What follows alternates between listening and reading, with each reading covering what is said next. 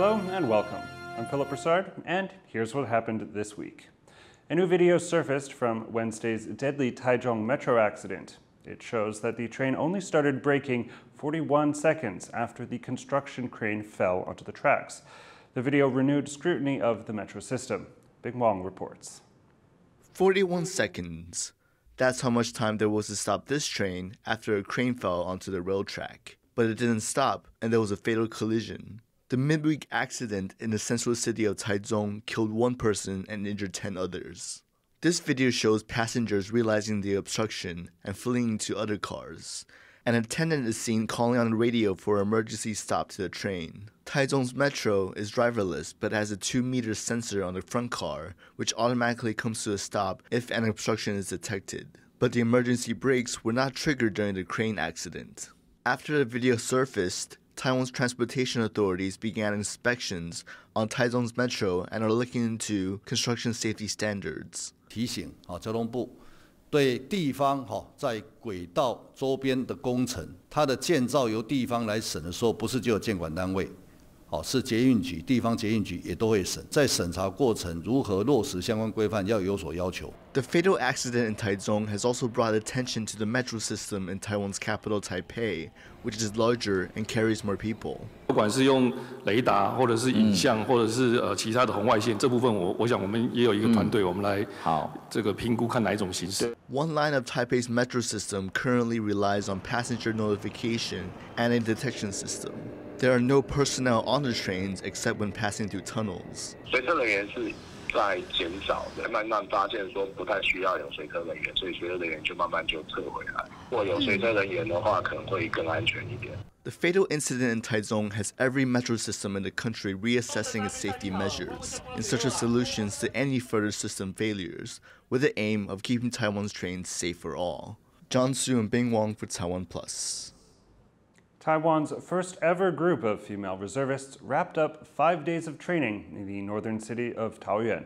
Our reporter Jaime Okan was there to see them in action. These soldiers are learning how to secure a park in Taiwan's northern city of Taoyuan. Among them are the country's very first group of female reservists. This particular group of women are veterans, and they are here to refresh their skills. 这次训练有排的比较跟以前比起来更满了，能在这5天之内学习到更多的东西，这样。其实都一样严谨，一样有纪律，所以其实没有太大的差别。体力有下降，年纪大了。These women will undergo the same training as their male counterparts. They will learn how to hold and secure a position, and how to defend against a biological attack. These are all skills all soldiers will need to master. Taiwan has an active military force of roughly 180,000, and 15% of that, or about 27,000, are women.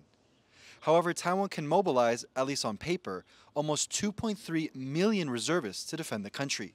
This reservist training comes at a time when the country is facing an increased threat from China. And although military service isn't required for women, Taiwan has adjusted the length of its compulsory service. Taiwan recently extended its length of mandatory military service from 4 months to 1 year. It's all part of a push for the country to enhance its combat readiness. China sees Taiwan as part of its own territory and has threatened to invade the country to take full control. Officials here say that getting all soldiers ready is one of the first steps to boosting combat readiness. 我们的不管是男性或者是我们第一梯次的女性的官士兵，他们愿意花费时间重新回到军中来接受整个教育训练。我想这一点对于来确保我们国家的安全，展现我们所有国人愿意以全民国防的意志来保护我们的国家的这种概念呢，是非常重要的一点。As Taiwan continues to bolster its defenses and further train its soldiers, officials here emphasize that safeguarding the country is a job for everyone, regardless of gender. Eason Chen and Jaime Okan in Taoyuan City for TaiwanPlus. Foxconn founder and presidential hopeful Terry Guo has criticized the ruling party for interfering with the BNT vaccine purchases. The government said this was not true. Bing Wong has the story as well. Foxconn founder Terry Guo is out on the campaign trail and exchanging blows with Taiwan's government. Guo has accused the government of blocking the purchase of BNT COVID-19 vaccines in 2021. He says the government insisted on using the phrase independent government of Taiwan on the contract, something that a manufacturer of BNT and a Shanghai-based distributor couldn't accept. Go said he would disclose all the relevant information soon. 资料整理一下，我们会在脸书呢详细，这里面我讲事实就是事实啊，我讲我们会用事实来说明真相。It's an accusation that the government has denied. 那我们5月28号的时候，那指挥中心的记者会大概也有提到哈，那我们欢迎哈，那地方政府或者企业那能够提出申请，那说他们要来购买国外的疫苗，那但是还是要准备好相关的这些的资料。Although the government's initial purchase fell through, Taiwan did eventually get its hands on BNT. Go's Foxconn helped to purchase 10 million doses of the BNT vaccine alongside chip giant TSMC. They struck a deal with German manufacturer BioNTech and a Chinese distributor, Shanghai Fuxing Pharmaceutical Group. The Tsai administration was strictly against importing vaccines from China, but facing local pressure for the lack of vaccines, the government allowed the two companies to negotiate on behalf of Taiwan. The compromise was that the vaccines would be shipped directly from Germany. 我是代表中华民国挂号台湾的这个政府来签署的，所以我们的名称这里头应该是相当的清楚的。As Taiwan gears up for a crucial presidential election, potential candidates are trying everything to gain an advantage. With Go seeking the opposition Kuomintang nomination, he's looking to prove he's got what is needed to take on the ruling Democratic Progressive Party. But faced with strong government rebuttals, all eyes will be on whether he can back up his claims with evidence. John Su and Bing Wong for TaiwanPlus.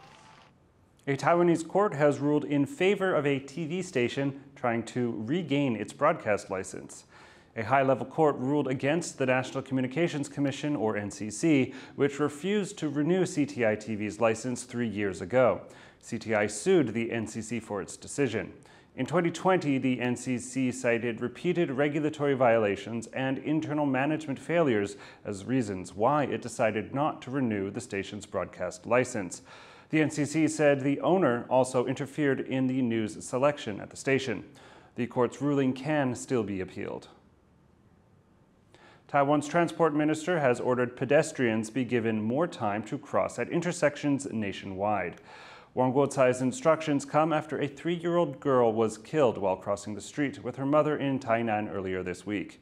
Wang instructed all local governments in Taiwan to create pedestrian-only crossing timers, letting people start crossing before vehicles can move. All vehicles will have a red light when pedestrians start crossing. 这个意思是说，我们改我们的号志灯。当行人是绿灯的时候，所有的车辆都是红灯，让它能够安全的通过。The number of road deaths in Taiwan has hit a 10-year high. According to the country's Traffic Safety Association, a big factor is the rise in delivery scooters. Joyce Tseng reports. An everyday risk for Taiwan's motorists. Here, road safety is such an issue that fatalities on the streets are 8 times higher than other advanced economies. And that figure is still climbing. According to the country's Traffic Association's latest data, there were 3,085 road deaths last year, a record high since 2013. The death toll from the first 2 months of this year is also already up 10% from the same period last year. Taiwan's former transport minister thinks the boom in moped deliveries are a driving cause. 他们在尖峰小时里面，在街头里面比较用速度来争取他的这个服务机会，应该会变成是一个蛮重要的一个原因。Around 72% of people in Taiwan use food delivery services, as takeout is relatively cost and time effective. But the freelance delivery workers say they lack proper government support. In one union meeting, drivers took issue with delivery apps' free rein to set pay received per order. Coupled with the 12-hour working limits, many drivers race to complete as many orders as possible to make a living. 因为薪资比较短少，大家为了冲那个趟次跟单量，其实真的都没有在顾好自己的生命。Ultimately, the issue goes beyond riders or pedestrians. Given the country's low wages and rising inflation, the need to make ends meet looms large in the issue to keep Taiwan's streets safe. Andy Xue and Joyce Sen for TaiwanPlus. Taiwan's main international airport has hit a passenger milestone. Taoyuan International Airport has seen 10 million passengers so far this year. Daily passenger volume in April reached about 70% of pre-pandemic levels. Airport officials predict they will see 28 million passengers this year. Taiwan lifted its pandemic entry restrictions last October. Taiwan's Trade Development Council has called for speeding up a free trade agreement with India. The South Asian country is one of the world's largest markets for electronic products, a key market for Taiwan's tech exporters. Joyce Tseng has this story as well. Information and communications tech. Those are some of Taiwan's top exports. One of the largest markets for these products is India, now the world's most populous country after surpassing China earlier this year. As Washington and Beijing's battle for chip supremacy intensifies, numerous companies along the global supply chain are looking to mitigate risks, and the Indian market has emerged as a key opportunity. 这个供应链厂商呢，其实都被这些大厂要求现在要转移到东南亚或南亚，不论是在供给端或需求端那将来印度的发展都是很有潜力India's Prime Minister Narendra Modi has been pushing the Made in India and Digital India campaigns, eyeing his country's own chip-making ecosystem. Taiwan currently dominates the global market for advanced chip manufacturing. Still, the two countries appear to be finding areas to work together economically. Though Taiwan and India do not share official diplomatic relations, trade between the two jumped 185% between 2006 and 2021. And last year, Taiwan's exports to India reached $5.3 billion, a 17% rise from 2021 and the highest amount on record. That trend is set to continue. I think we are in the most interesting time frame, and this 2023 will be written as a time for India-Taiwan investment push. Taiwan has been working to remove barriers to trade and investment with India, but there have been a few hiccups along the road. To protect its local firms, India set up tariffs on Taiwan-made IT goods, but this was struck down by the World Trade Organization last month. India lost over WTO World Trade Organization lawsuit for the import tariff. That became a quite excitement because Taiwan won on that, and that creates a very definite picture that Taiwan seeing India as one of the most important partners. Amid tense U.S.-China relations, more countries are looking to diversify their export markets and production bases to avoid any fallout. As for Taiwan and India, a common focus on tech could usher in a valuable new partnership. James Lin and Joyce Zhen for TaiwanPlus. An annual swimming event in central Taiwan has been cancelled because of the drought. Every June, thousands of people swim across Sun Moon Lake in Nantou County. The lake is a popular tourist attraction and reservoir, but earlier this week, water levels dropped below 60% of capacity. Organizers have decided to scrap this year's event. And one of Taiwan's biggest rock festivals is set to continue after an outcry over news it would be cancelled for good. The annual Ho Haiyan Rock Festival has drawn big crowds and big acts to the seaside of New Taipei since 2000. It was cancelled for 3 years due to COVID-19. Earlier in the week, New Taipei's tourism chief said it would be axed going forward in favor of a local cultural festival. But after music fans and bands voiced their disappointment, politicians intervened, meaning the show will go on. Thank you for watching. Here's what happened. Remember to download the TaiwanPlus app for more stories from Taiwan and around the world. Finally, we leave you with images from the annual Puppy Prom contest in California. I'm Philip Brossard. Take care and see you next week.